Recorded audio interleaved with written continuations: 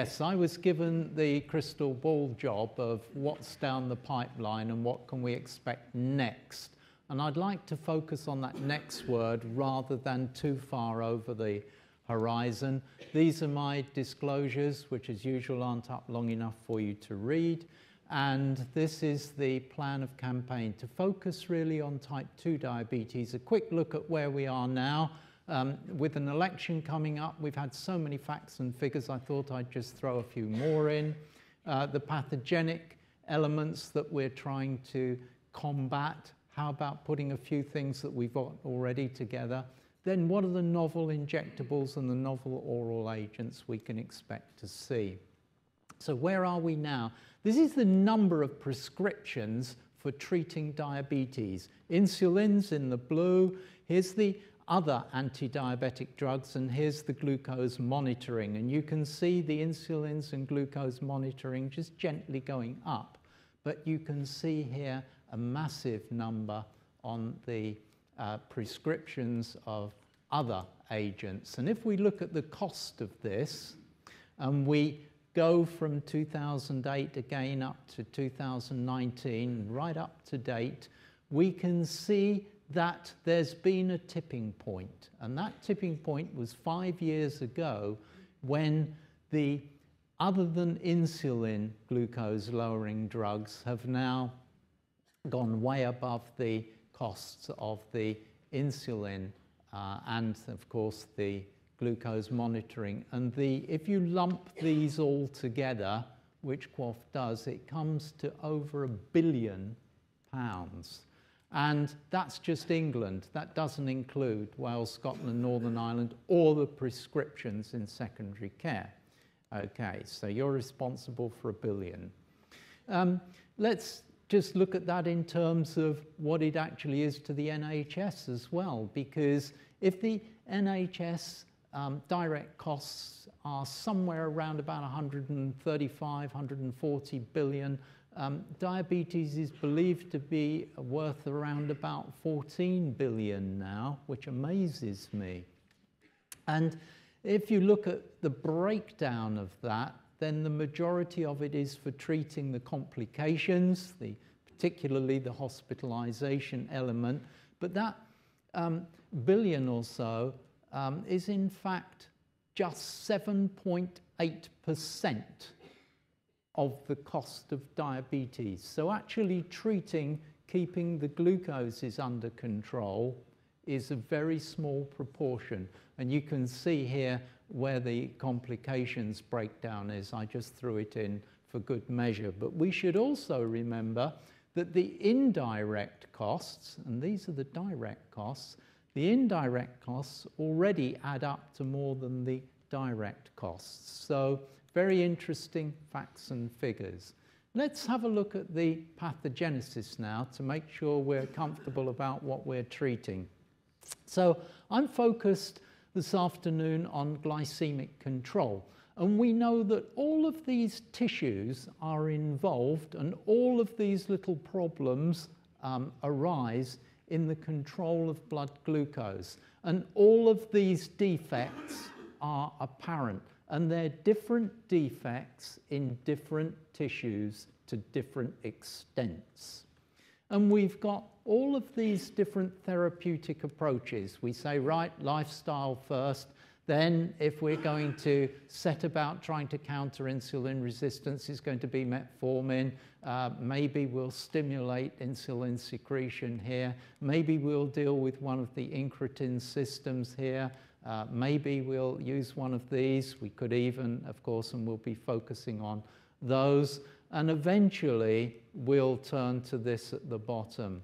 So we already have a mass of agents which are acting in different ways, and we need them.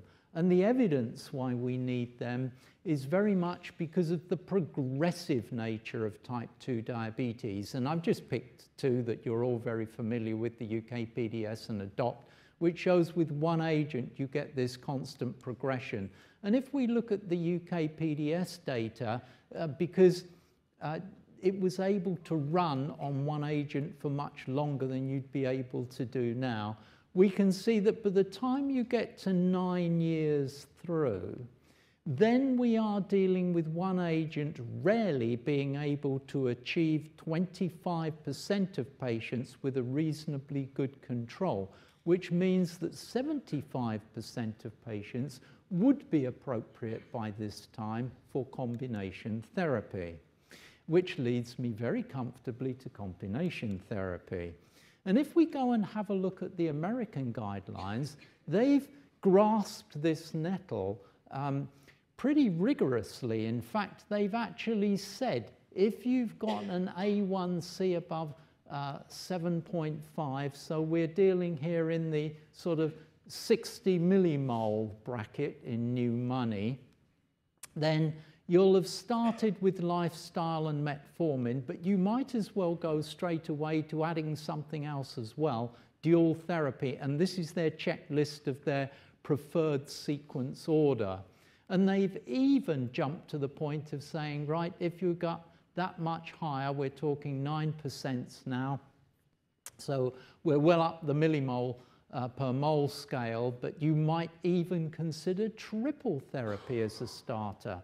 So we're all agreed that good glycemic control from day one is crucial in being able to prevent or reduce certainly microvascular complications. So why wouldn't you do this? Well, a lot of people worry about starting too many things too quickly. But of course, there are several advantages of looking at dual combination therapy. And I've listed the combination therapy advantages and disadvantages in this column and compared them against just one agent. So if you had two agents, you can usually use lower doses. If you use lower doses, then you're going to get fewer side effects. There's also evidence that you can get greater efficacy, of course, with two agents and longer durability. And by having two agents there, you're able to hit a wider range of effects, so you're able to address more pathogenic factors. And this, of course, enables you also to be able to use agents in individuals with comorbidities if you're going to be able to get away with the lower doses, bearing in mind those renal problems. You see, I thought I'd get that one in so that we can have a quid pro quo there. There are, of course, one or two cautions that we might bear in mind that have been raised. And I've seen this one in the literature, but I'm never really sure whether or not there is any evidence to support this. But if you look at those fixed dose combinations, there is certainly a convenience factor there, and there are lots of different tablet strengths. This may well be improved, and of course, you do often get the metformin for free. This is what we've got approved in Europe, and the blue ones here are the ones we've got in the UK. So there are plenty of options for this. It is a growing element, so this is something that I think is going to come more popular as time goes on. Now, you might think that triple therapy is a bit of a long shot in terms of early in treatment, and usually it's something you eventually get to as the condition has advanced very considerably. But here we can see triple oral of metformin, an SGLT2 inhibitor and a DPP4 inhibitor. And we can see if you take the SGLT2 and the metformin, it comes out in the middle there. It does better than the DPP4 and the metformin. But if you've got the metformin, the DPP4 and the SGLT2 in the red here, you can see much improved A1C. You can also achieve the same sort of drop in body weight as you get with the SGLT2 and the metformin together. And you've also got a reasonable benefit here because the SGLT2 is there to help in the control of blood pressure.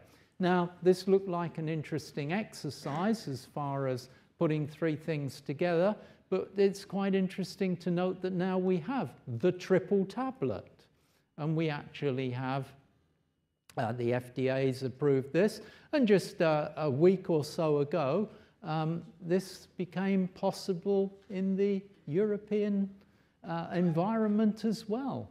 So this tablet what do we know about it? Well, if you look at the reduction in A1C at 24 weeks, and we go to the higher dose here of 10 milligrams of DAPA, 5 milligrams Saxa, and then there was 1,000 of slow-release metformin, we can see here a quite considerable reduction in A1C. So the concept is being taken forward from a fixed dose dual to a fixed dose triple. And if you look now at the possibility of how does this pan out with durability, well, we have some evidence here from a study that Ralph DeFronzo started many years ago in San Antonio, in which he looked at patients at diagnosis receiving metformin, pioglitazone, and exenatide, okay? And he was able to show that you could get to A1C target pretty quickly and maintain it. And we've got that over 1, 2, 3, 4, 5, 6 years now, that they're able to obtain a 6% A1C, much better than individuals who were started off on metformin, then there was addition of a sulfonylurea, and he eventually, of course, may have to go to insulin. So triple therapy and durability, the important thing. We've heard earlier in this wonderful conference about the importance of timing and the windows at which we can actually make good benefit in the short term for the long term. And here we can see an example of that again, coming down to 6% A1C. And also in this study, we don't have the final data here yet, but we can see out to 3 years, there was good control of the weight. That now takes us to what do we think will be the next novelties for injectables. And I'd just like to give us a quick trip through the terminology here. First of all, mixtures. So we can now have 2 peptides, for example, in a single injection. And we already have this, for example, with Ideglira and Iglalixy, where we've got insulin and a GLP-1 together. So that's combination. But we've also got the possibility to be able to fuse 2 peptides together. And so it would look like one peptide. They're in the same syringe. They might be joined together, for example, with an amino acid linker of various sorts. Sometimes they're completely fused together. And then we've got chimeras, which is where the active epitopes might be jumbled up. And to some extent, there's an area in between here where you've got bits of these, but they're not actually totally jumbled up. And I've therefore cheated really and called them designer peptides. I think that probably gives us a better feel for them. We can, of course, join lots and lots of them together, so that would be our polymer. And of course, we often want to delay the period of time that they're in the circulation before they are broken down, so we're able to join them to, for example, large proteins, and we do this already with Lixi and semaglutide and degludec, and we can see here the typical linker that is used to get us from lysine through glutamate to a fatty acid here. And we've also got the option, as we can see here, to join our peptide or indeed a string of peptide to gamma globulin, to the Fc fragment. So that would be another way. And another way that we have to consider is to add to polyethylene glycol in order, again, to slow down the rate of degradation. We're going to have a look at several examples of all of these. But the first one to bear in mind that's on the horizon is this additional GLP-1 receptor agonist, which Miles had already mentioned, which will be linked to a gamma globulin. And the plan here, as far as I can see, is to have studies for 1-week injections, but they've already looked at once monthly injections. So I think that's an interesting possibility for the future. Now, let's have a look at some of those designer peptides and see where we are. So our first one is a dual agonist at the GIP receptor and the GLP-1 receptor. So if you like, it's like our existing GLP-1 receptor agonists with a GIP receptor agonist thrown into the peptide. Here it is, diazepatide. And if we look at the change in A1C here over a period of 6 months, what we're seeing here in the red is dulaglutide at the upper dose of 1.5 milligrams on a once weekly. And we can see here our dual agonist peptide, and by having those two together, and I know the doses are higher here, but you can see the dose-related effect and a fairly extensive 2.4% reduction in A1C. So very interesting indeed. And if you look across here at the weight, there's the weight reduction, pretty and well shown in several other studies. We can, with dulaglutide, we can see a very extensive, with the high dose up here, a very extensive weight reduction. If you want to look at the structures of any of these peptides, I've listed them down here. So you can see the GLP-1, you can see the GIP, and you can see that this is very, very close to GIP at this end, and if you like, GLP-1 or at least exenatide at the other end. So that's how it's been put together. There is a price to pay, of course, for that extensive reduction in A1C and weight. It's here, and we can see that it is the GI side effects. But if you come down a notch in dose, you can begin to see that you can indeed get fewer side effects, but still have some benefit to efficacy. Another one of these designer peptides is this one. I'm not too sure it has a name other than it's MedImmune's 382. If we look along the bottom here at the structure of it, we can see that it's very similar to oxyntomodulin, which actually activates both the GLP-1 and the glucagon receptors. But of course, by structuring your peptide appropriately, you can alter the affinities to which there is binding to the various receptors. And we know over a period of just a month and a half, we can see here a very considerable reduction in the glucose levels after a mixed meal compared with placebo, and also in that short period of time, a very considerable reduction in body weight. So another very interesting designer peptide.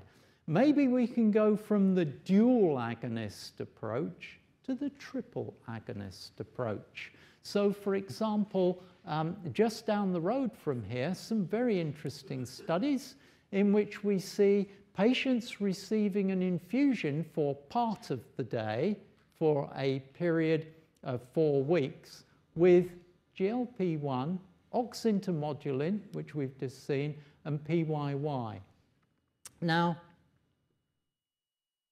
maybe I should have said in comment to the previous slide, why would you have glucagon in there if glucagon pushes glucoses up?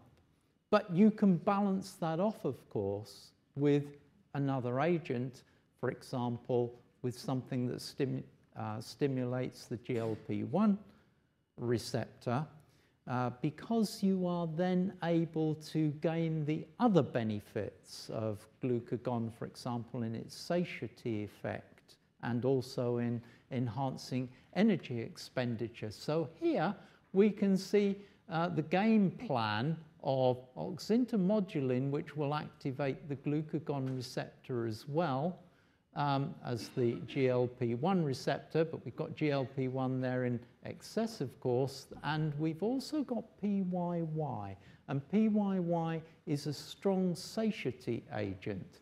So it's been given the nickname GOP. let's see what happens then when you give all three. If we look here at the weight reduction over this fairly short period of time, and we compare our GOP, which showed a reduction in weight, against placebo, against what was achieved with Roux-en-Y bypass, which clearly wins here, and what was achieved with a very low-calorie diet.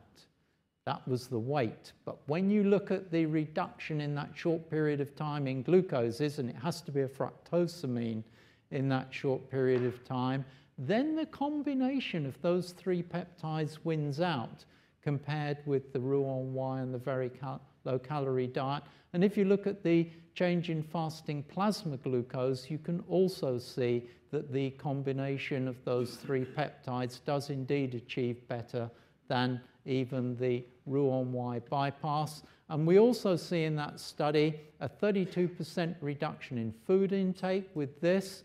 We see a reduction in the average glucose profile measured during a CGM, and a reduction in the glucose excursion after a meal. So clearly, very interesting prospect for the future.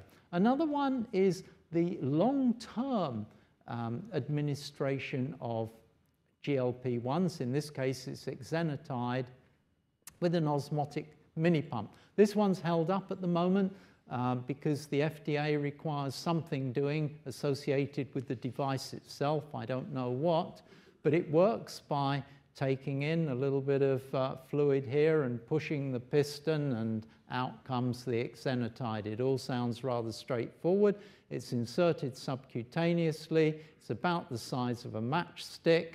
And if we look at HbA1c changes comparing baseline here with, say, 48 weeks, the dark one, at these 4 different doses, we can see that all of them are able, over a period of a year, to achieve very good glycemic control. So clearly a lot of interest in this as a possibility for the future. There was also a large study on this done, the FREEDOM study, but it's certainly there waiting to get the final touches to its device.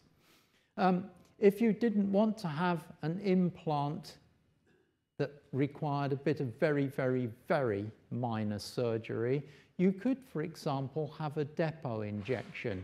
And this is an example showing how you could use a GLP-1 receptor agonist here, in which you've got multiple copies of the molecule inserted within an elastin-like polypeptide, which can be crumpled up within any form of gel. This might be a hydrogel, for example, which you could inject under the skin, because as soon as it becomes warm, it nicely gels up.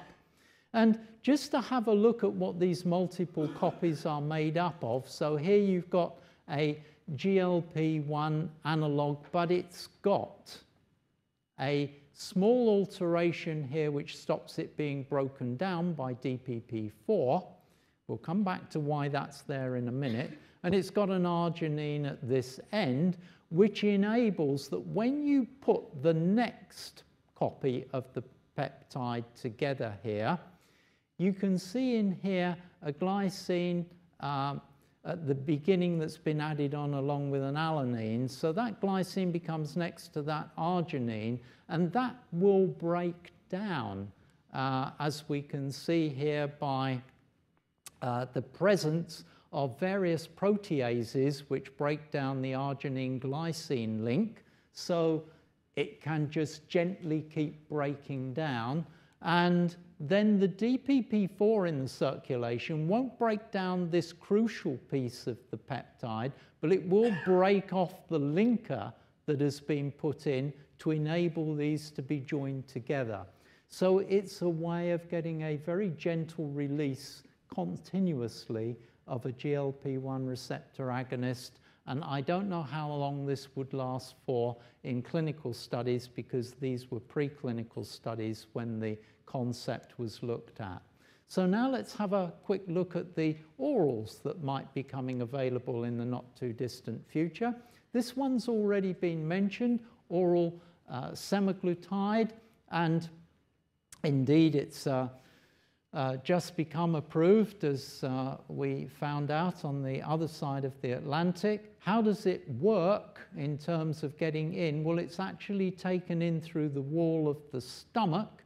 It's mixed in with a very large amount of an absorption enhancer, which is a caprylate, which actually raises the pH so that it's a little less acid around by the molecule itself, which enables it to be absorbed through the gastric mucosa. And if you just compare the subcutaneous semaglutide here, which is the brown line, looking at the reduction in A1C, we can see that these various different doses of the oral will produce, certainly in the upper concentration, upper doses, very similar reductions in glucose levels as indicated by the drop in A1C, and very similar levels in terms of weight loss to the subcutaneously administered semaglutide. So an interesting opportunity here for an oral peptide going in through the gastric mucosa. Now, it doesn't have to be a peptide. So we now have evidence that there are non-peptide GLP-1 receptor agonists, and I've picked on one here, which in an early study has shown over a very short period of time that it is able to achieve reductions in A1C and body weight. So maybe we don't really need peptides in order to be able to fire this receptor. What about the sodium glucose transporter inhibitors? Well, this is what we have at the moment. So we're very familiar with DAPA, CANA, EMPA. We've just got ER2. The next one down the line is likely to be sotagliflozin, because this has just been approved in this part of the world for use as an adjunct to insulin in type 1 diabetes. And if we look at the ability to actually inhibit SGLT2, they're all much of a muchness, but you'll notice the difference here in their ability to do anything to SGLT1. So these with the big numbers require an awful lot to create any inhibition, so they don't have very much effect there. But you can see that CANA might have a bit of an effect to suppress SGLT1, and SOTA definitely an effect to suppress SGLT1, although as we will see, the concentration in the circulation is probably too low to be important. It's the effect in the gut. So in the gut we have SGLT1, which enables our absorption of glucose into the circulation, and that glucose is normally filtered and reabsorbed almost entirely by SGLT2 and a little bit by SGLT1 in the kidney to get it back into the circulation, no glucosuria. But of course, if you are able to suppress the activity of SGLT1 in the intestine, then you would at least delay the uptake of glucose. And if, as we have with our SGLT2 inhibitors, a 20 to 30% reduction in the activity of SGLT2, that's how we get our substantial glucosuria. And that substantial glucosuria has now been shown to be useful in various cases of type 1 diabetes as an adjunct to insulin. I have to, at this point, stress it is not an alternative to insulin, because the mechanisms are entirely independent of insulin, but you need insulin present. So this is a treatment to bring a glucose up here down to there. It's not to take a glucose that's there in order to be able to remove or drastically reduce the insulin. Maybe just a reduction in the bolus insulin. But nevertheless, you can see that it's there. And of course, by getting rid of calories, we're able to see weight loss. We're able to see that small reduction in insulin dose. You get the blood pressure reduction as well. But don't take too much insulin away, or of course there is that risk of DKA, euglycemic as it is. But this is an insulin-independent mechanism. Now, why would SGLT1 inhibition along with SGLT2 inhibition be useful? Well, if you just look here at the amount of glucose in the urine, when you take sotagliflozin and go from 200 milligrams to 400, either as twice 200, 400, you get very little change, in fact, no change worth talking about in the amount of glucose coming out in the urine. So there's probably nothing much happening to SGLT1 anymore in the kidney, but you still get, look, an additional reduction in A1C. So this would suggest there's probably something going on in the intestine. And what might be going on in the intestine is quite interesting. So here we'll take the duodenal end, and there we will take the cecal end of the gut, and glucose would normally be mostly absorbed towards the more distal part of the jejunum. But of course, glucose passing into the ileum will fire GLP-1 and PYY from the L cells. Now, what happens when you inhibit SGLT1? Well, if you look at how sotagliflozin works, we can see that there's a high concentration in this early part of the jejunum.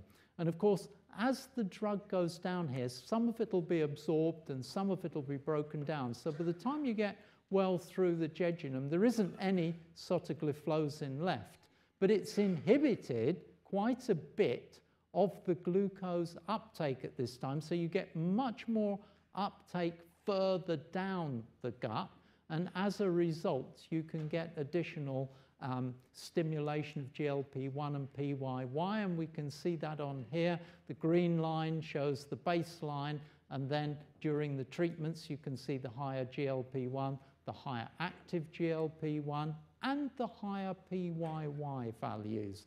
But of course, we're down the bottom when it comes to SGLT1 in the circulation not being affected. Another one that's interesting and being developed quite strongly in Japan at the moment is imeglimin. And here's its structure, and I just remind us that it's quite like metformin. I've drawn them out so you can see them in similar style here. And in fact, although it reduces hepatic gluconeogenesis and it increases peripheral glucose uptake, it probably also, to some extent, increases insulin secretion, but it does inhibit complex 1 in the respiratory chain in the same way as metformin, which is quite interesting. But there are differences in its mode of action, because here we can see the reduction in A1C when you add it on to metformin, and you can also see the reduction here in A1C when you add it on to sitagliptin. But it's an interesting agent which is being developed strongly in Japan. What about insulin? Will we be able to replace that? Here we can see a molecule that's not a peptide that was able to reduce glucoses in an insulin-resistant model, and in strepsirrhosis diabetic mice, which don't have much insulin, it was very effective in the short term and in the long term in lowering glucose. And another possibility is an adiponectin receptor agonist, again, a non-peptide, an oral agent, which is able to improve glucose tolerance without increasing insulin levels and improving the hypo response to insulin. So this is another possibility. So, Chair, to conclude, we started off here trying to control glucose with all of these tissues being involved. And during the course of this lecture, we've been able to look at this agent to act there, a selection of those designer peptides acting in various ways, and new GLP-1 receptor agonists, the possibility of small molecule insulin mimetics, adipokine agents, I mentioned just one at the end, adiponectin receptor agonists, and of course the SGLT1 and 2 inhibitors such as sotagliflozin. If we'd had time, I could have added in all of these other agents, which are also in development at this time. And if they all get approved, this is probably what that therapies book will look like. Thank you very much.